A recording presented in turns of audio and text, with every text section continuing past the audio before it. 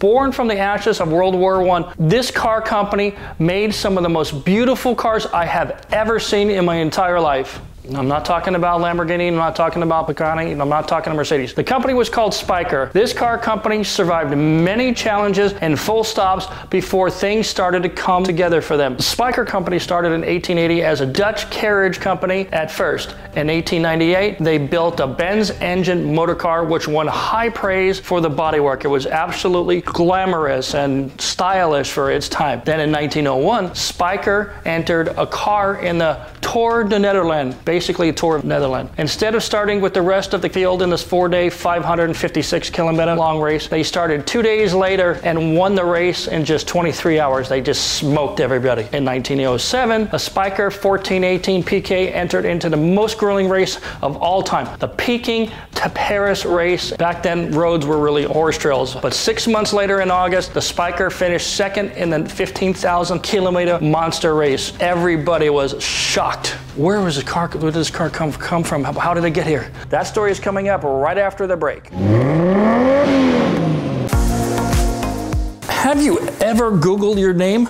If you have, you were probably shocked to see some of your personal information floating around for the whole world to see. Every once in a while, I Google myself just for fun. I'm always surprised what kind of things are floating around the internet. It's just creepy that these companies have this information on me. So this is what they do. These data brokers are making money hand over fist by selling your info to robocallers, spammers, and in some cases, much worse. This is why I'm talking about today's sponsor, Aura. Aura can identify data brokers who are exposing your information and then submit opt-out requests on your behalf. Brokers are legally required to remove your info if you ask them to, but they make it super hard to do that. So let Aura handle all of it for you. Now you can get off of all of those lists. You can try Aura free for 2 weeks using my link here below, aura.com/Craig. Aura does so much more to protect you and your family from online threats that you can't even see. It's really easy to set up, so you don't have to bother downloading several different apps just to get things like parental controls, antivirus, VPN, password management, identity theft, insurance, and even more. You get everything at one affordable price. So let Aura do all the hard work of keeping you safe online so you can focus on other tasks with peace of mind.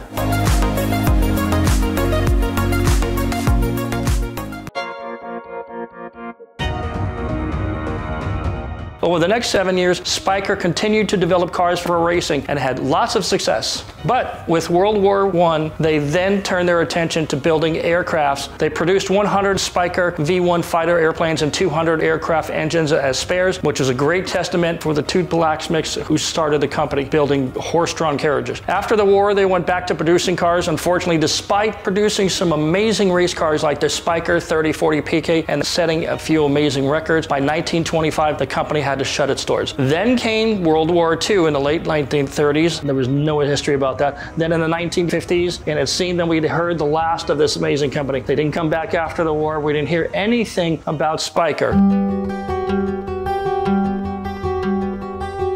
In the year 2000, 75 years after the original company dissolved, it was resurrected.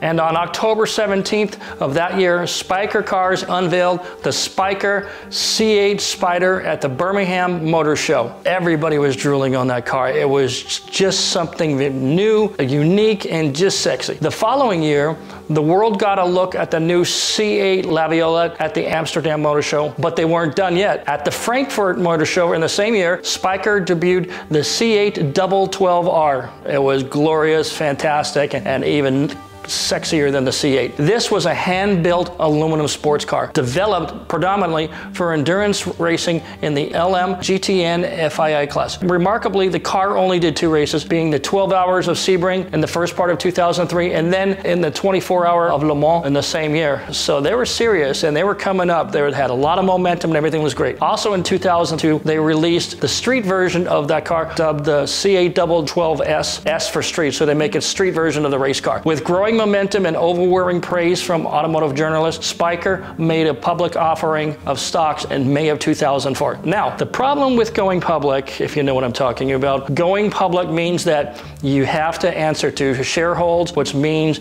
that you need to get your product to market quickly, you have to be efficient, you have to sell many units consistently, and most importantly, they have to be profitable. That's a hard thing to do with any company, even some of the manufacturers going on right now, right? At the time though, the United States economy had mostly rebounded from the dot-com bubble, and we were in a period of people refinancing their houses and spending the cheap money on boats, exotic cars, and other things that they couldn't really afford. And then of course, the economy fell apart 5 years later. People at the time were buying Ferraris, Lambos, and so forth, using home equity loans and all kind of stuff. And so while more people could afford higher market cars, it helped everybody, not just Spyker. But there was a bump and there was renewed interest.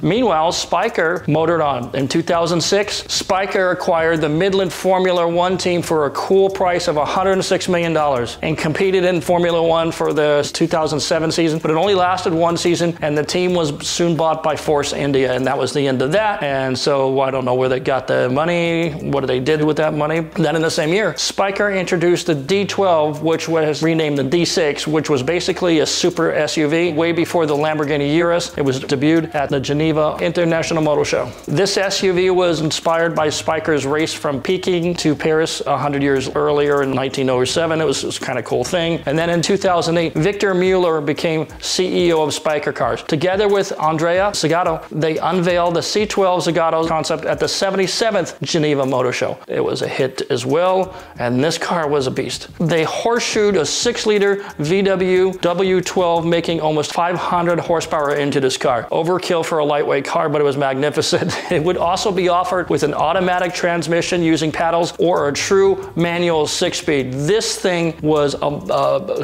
just a beast. Unfortunately, that car never made it to production, but a watered down version called the C8 Aileron was shown at the 78th Geneva Motor Show in 2009. And this was about the time that I got introduced to Victor Mueller.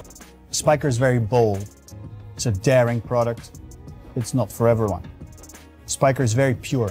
It's pure design, pure materials, pure craftsmanship, pure heritage, beautiful racing and aviation heritage. And it's a very engaging car. If you drive a Spyker, it's something you'll definitely remember. It is not something like you've ever experienced. It's a very engaging product. It draws you in. He hired my team to make a promotional film for car shows. I got to know the man, I got to travel with them, I go do several events with him. So we went to Miller Motorsports Park near Salt Lake City to film automotive journalists putting the cars through the paces. Great event. We were there for something like 5 days, a lot of driving. This was my first good look at the C8 La Violette and the C8 Aileron. I fell in love immediately with the Aileron. It was just a gorgeous car. It was sleek, and it had, the styling cues were amazing. It was different from almost every other exotic car. Only Pagani had something remotely similar to Spyker's design cues. Spyker styling was heavily influenced by their history in aviation. Everywhere you look, you can see propellers, ducts, vents, and other aviation influenced touches and styling cues. It was an amazing car, both the C8 La Violette and the C8 Aileron. These cars were hand-built, and they were light, very light. So while 400 horsepower wasn't super impressive at the time,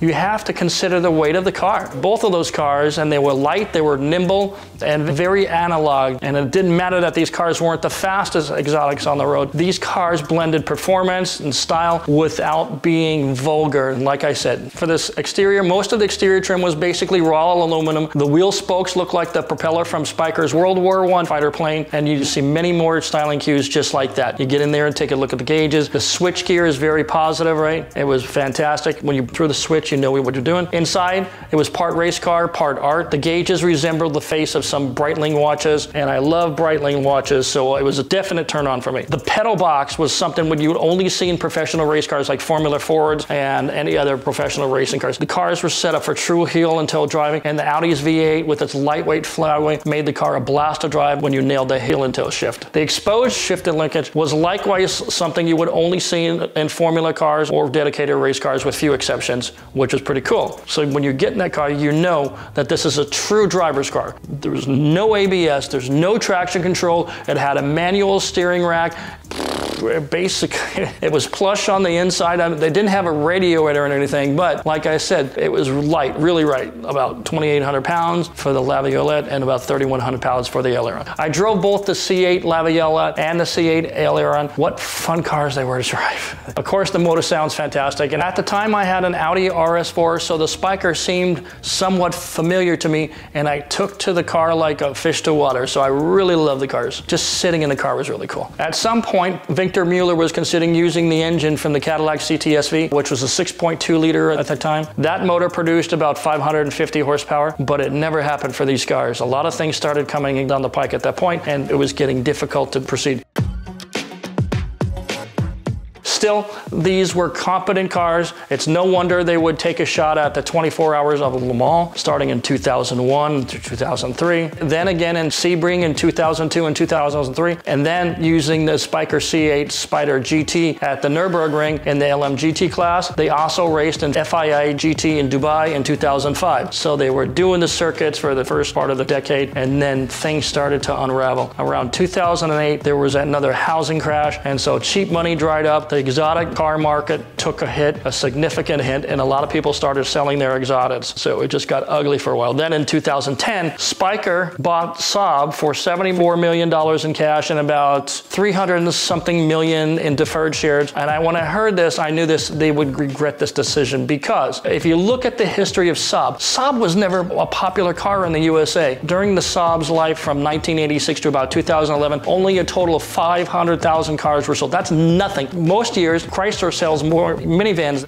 After Spyker bought into Saab, it was basically bankrupt. According to the Netherlands-based sports car manufacturer, GM basically sealed Saab's fate by sabotaging a deal with Chinese investors in order to prevent Saab from competing against the US firm in China, a fast-growing market for the car firm. There you go. When you go global, the cheapest wins. Trying to save Saab though, Spyker reached out to firms like BMW, Fiat, Hyundai, and even Tata Motors, but these discussions went nowhere, and Saab went into bankruptcy, as did GM. And that was the end of that, and there were bailouts and all that other kind of stuff. Everything got ugly, and it was just trash. And that pretty much spelled the end for Spyker as well. Or did it? Then the bankruptcy was reverted in 2015, and Spyker said publicly that they would continue with production of sports cars. Okay, they got going a little bit, putting things together, putting the company back together. And then in 2021, it went bankrupt again because of the global impact of COVID. The timing was just horrible. Then in 2022, Spyker announced another comeback and was now backed by Russian investors. Oh, what can go wrong with that?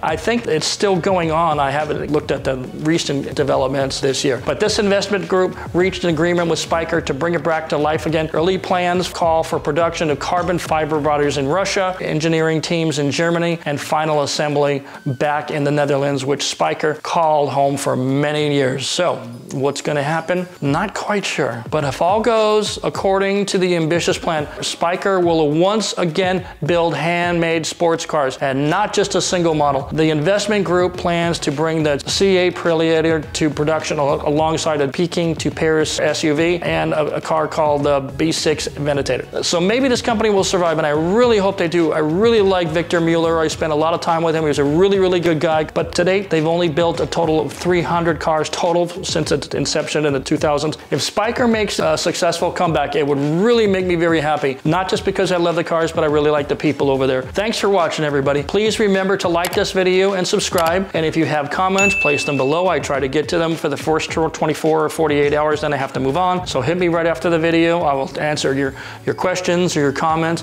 or listen to your ideas. Thanks for watching, everybody. We'll see you next time. Thanks.